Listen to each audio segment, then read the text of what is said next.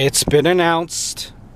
Breaking news, ROH American Nightmare Cody versus the Cleaner Kenny Omega and the Faith of the Bullet Club will go down in NOLA at ROH Supercard Saturday, April the 7th.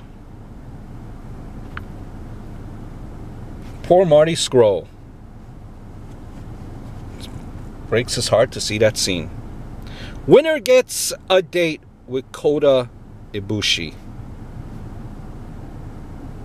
How about that?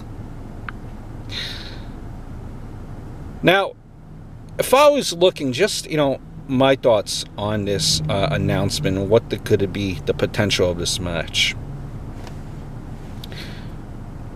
We all know, at least I want to think we know, that Bullet Club will not part. But it is genius on how they're going to go with this, and it just has all of us wondering. Brilliant that they're doing this around the time of WrestleMania to take away from that hype a little. Look at the new Elite episode on YouTube. Says a lot. I think Ibushi will be the new member of the Bullet Club,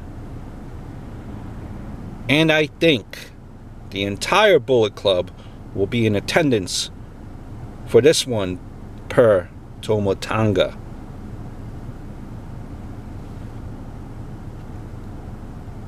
Has Kenny Omega lost his heel edge? Is the Bullet Club slowly becoming a face faction? Cody could give them the heel edge that they need.